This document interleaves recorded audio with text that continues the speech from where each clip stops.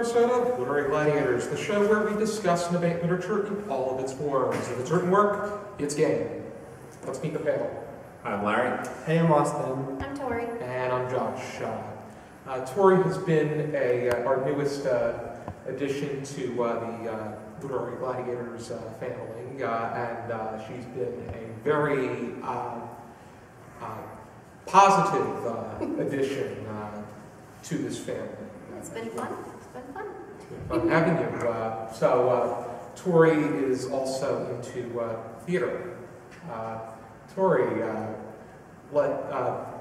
any projects that you have been working on with regard to? Well, at this point in time, still in the summertime, we've been doing The Tempest, which here in Toms River, we're starting a Shakespeare festival company. So this is the inaugural season, so fingers are crossed at this point in time. Things have been very, very good though. So we've been out in the park. It's been, we're doing The Tempest. Did I say that or not? I'm sorry. I'm going in 3 different directions. But so we hope everybody enjoys.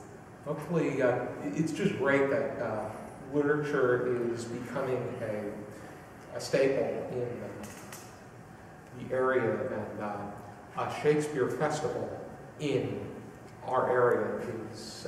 Exactly, yeah. I mean, there's a reason why he's withstood over 400 years, you know. Mm-hmm. His pieces speak to everyone on a broad range, and I believe Shakespeare is the everyman's play, you know. It sounds very intimidating, but as soon as you sit down and you look at the work, there's music to it, there's a lyricality, and that's actually something that's notable in the poem that we're going to discuss right now, is how lyrical it is. Mm-hmm. So, something very simple can have so much in it. So. Well, certainly, yeah. And the poem that we are going to be going over is "He Would Not Stay for Me, Who Can Wonder" by A.E. Housman. And it's only 4 lines, 1 stanza, and the starter that I had for this is that the single stanza poem has been cited as a work of LGBTQIIA+. Sure. Poetry, The spectrum. according to poets.org. Do you feel this is a work that fits within that community, and what does it have to say about the time and place? So first, I like to say, really short poems intimidate me because I always feel like there's something more in them that I'm not getting out of it. I'm like this poem. I read it. There's 4 lines, and I'm like, is that what I thought it was, or Exactly. There's actually probably some really deep meaning and long story behind it. But no, it's really not. Maybe there is, you know. There's a story behind everything, I know. But it's weird because I think it, in some ways, yeah, it fits into this category because A. Housman wrote this poem, because I looked him up afterwards to kind of, you know, get a little bit about him and whatnot. And it seems pretty clear that this poem was written about another man he had fallen in love with who didn't reciprocate those feelings. So I think in that way, yeah, it absolutely fits in. But I also think it's so short, and, you know, the most specific thing in it is what type of gendered pronoun is used. Yeah. So apart from that, I mean, I think it's a pretty universal poem. I think everyone can read this and kind of... The exact term that I was going to use is universal, because I think everybody's been in that situation of love loss, of finding that one person that you become infatuated with, and then you part ways, and it's the very last 2 lines. I shook his hand and tore my heart asunder and went with half my life about my ways. So you lose a part of yourself, but you kind of gain something of yourself because it becomes a little bit different with those interactions within our lives. So everybody, at one point or another, be it platonic or romantic on any vast spectrum of that, you lose a little and you gain little. You know, that's something that's addressed here. And that's why I actually ended up looking it up, because I read it and I was like, it really feels like it's kind of a romantic poem, but it also feels like it could be, you know, platonic, because I never am a huge fan of the term of like more than friends, because sometimes there are friends in your life who mean more to you than anything else. I know that's my case. You know, I have some friends in my life who really are family to me, and if I ever, you know, fall in love and end up with somebody, I can see these friends being just as important to me as the people I might have romantic relationships with. So that's why I ended up looking this up, because I was like, I can't really tell if this is supposed to be romantic, or if it's really supposed to be platonic, or if it's kind of just it means whatever it means. And I think that's what makes it so universal, is its simplicity, is the fact that it's 4 lines, very spelled out, very, it's very transparent, what it's supposed to be about, and that's what makes it so accessible. I would argue that I would argue in favor of it being romantic, just because of the tone and the word choice. The fact that when he says that he would not stay for me to stand and gaze, I think that these are things that he himself is doing. And when you gaze at somebody, it's an intense feeling. And then the fact that shaking his hand toward his heart apart, and half of his life went about their way, which he himself was half of his life. He felt that this is something that he himself was passionate about. And then you also got to look at the time and place, because this is probably as much as they can. The fact that the he pronoun in there and kind of almost toes the line. That was what the 19th century. 19th, yeah, there we go, 1920s. Sorry. So yeah, that 20th century. Sorry. Yeah. I don't know if this is from Right? I think it was from last poem. So yeah, it was 1922. So the 1920s. So the early 1920s. That was a very taboo thing. So this was pretty sensational for being a man using a male pronoun in a romantic or in any sort of relationship in that sort of way. So, but I will have to counter with, showing affection, physical affection, and I don't mean, on a sexual aspect.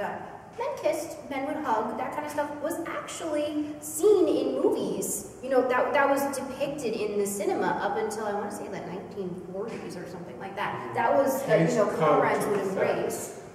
So, yeah, and male camaraderie was expressed differently than it is today. So knowing his background, it's, sensational, but if you were, in the 1920s, 1930s, Joe Schmo off the street read that, you're just somebody who, lost a dear friend who is extremely admired, which I can definitely say I've had friendships where, the two of us are as thick as thieves, and something happens in life and we part ways, and it hurts me. I still think about it, and I lost that friendship because that was an important bond in my life, and there was nothing romantic in it at all, but I loved them like a sibling, and they're not in my life anymore. I think that there's definitely a lot to this this poem. I think it's meant to be meaningful, but I feel that at the same time, I feel that the reason that I think the handshake is the most that can be seen as acceptable for that time. But I really don't. I see it as he has stronger feelings than just a dear friendship. That's what I thought, but sometimes I read way too into things. I think everything's gay, and then I'm like, oh, newsflash, the whole world's not gay, Austin. So that's why I was like, I'm gonna Google this, just make sure I'm not reading too into it. But also talking about like LGBTQ themes in the poem, I think its importance is depending on how you're reading it. I think if you're reading it for yourself to see similarities in yourself, it isn't necessarily, it's not something that you have to kind of feel or you might not even recognize. But I think to understand the poem as it relates to A.E. Housman and the feelings he must have been feeling, you have to put those things in, because to love and to lose is difficult for anybody, but I think especially for him in this world, like you said, there's all these restrictions on him and how he can show his affection and who he can be in public at that time. So I think for him that heartbreak is perhaps even more devastating.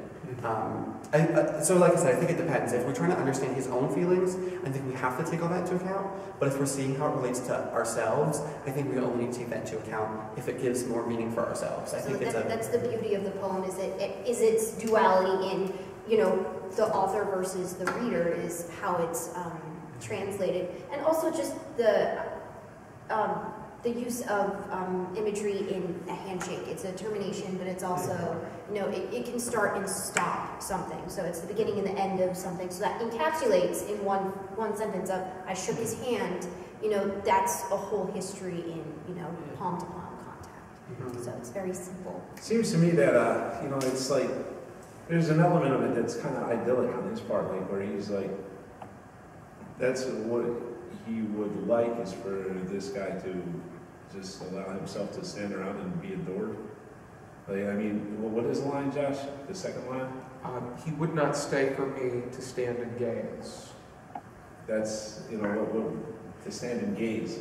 That's, it's not something that, as an object, a person is. A person is not something that you just stand and gaze at, right? It's kind of like the idea of putting it on a pedestal. I think that can mean so many different things, too, because you have, I think that if you admire somebody in that romantic kind of way, you think so much about them. Also that furtiveness of, I can't say that I love you, you know, out loud, but you know, the furtiveness of I can only stand and gaze at you. Not being able to say the feelings that they want to say to one another, and that can be something that is a turn off in a relationship. So instead of the secret pinings of, you know, yearning for each other and sighing across the room, it's okay, you know, we have to move on. I want something else in my life. So, and the handshake and goodbye. I also took the line a little different. I kind of took it as like, you know, the decision's already been made and he's not going to stay for a Housman, or the speaker, I should say, because the author's not always a speaker. But I took it maybe as like, this person's not going to stay long enough for the speaker to get one last look at them. Like, they already know they're going to leave, and they're just like, I wish you could have stayed so I could get one last look at you before you leave. But instead, you're just like, I don't know, I'm not going to stay. Here's a handshake, and I'm out. So, like, I hear what you all are saying, but I took it more as like the speaker already knows where this is going, and it's just like, I wish you could stay one more time so I could look at you before you go and remember this moment, but instead, like, I know this has to end. I feel like you hear that sometimes with people who are like, you know, in movies and stuff, they're just like, oh, I wish this night could never end, this moment could never end, but like, they know it has to. So that's how I had taken it. Yeah. I can only say what I thought when I read it. And like I said, I kind of got that idyllic tone, but then listening to you guys talk about it, it's like, well, it's interesting because, like you're saying, in that time and place, you know, where, you know, maybe that's all that they could, you know, all the people that felt that way could do is kind of like have that kind of, you know, wordless relationship. Yeah. This is only one moment in time, too. So. Yeah, that's the other thing, you know, we have no idea. And that's what I like going back to simplicity, that's something I like about it is we have no idea the story of these two people, and because of that, it's so much easier to map it onto our own lives. You know, the story that comes before. Is it an actual instance of, you know, two people in that moment, or is it an encapsulation of an entire relationship of, like you said, objectification, where the one person did not want to become this object to be adored and put on a pedestal, so they had to part ways? Or is it legitimately just, you know, an actual, like, standing there and gazing at you sort of aspect for it? So that's the fun of simple, small poems like this. One thing that I think about Roy Orbison's song Crying, where it's about him coming across a former flame of his, and they engage in a brief moment of gratification, and then they part ways, and it leaves him, as the chorus mentions, crying over them, which I think a lot about that when I look at this poem, because they interact for a brief moment, but that brief moment has a heavy effect on the speaker, and it pretty much to him is the way he said it, apocalyptic. Anybody have any final thoughts? I still, short poems intimidate me. I always feel like there's a deeper meaning that I'm not getting. So. I think it definitely means something, and I think it really is stronger than... It gets you to think. Yeah, it does get you to... You could say so much about it's the whole grain thing is coming in small packages. Yeah, small poems give you a vast space of thought, so that's, I think, it can be a little intimidating. Alrighty then. I will leave a link down below to this poem, and you can find Housman's collections. There's a Shropshire Lad, and also his last poems. So be sure to join us next time for another episode of Gladiators. For now, keep reading.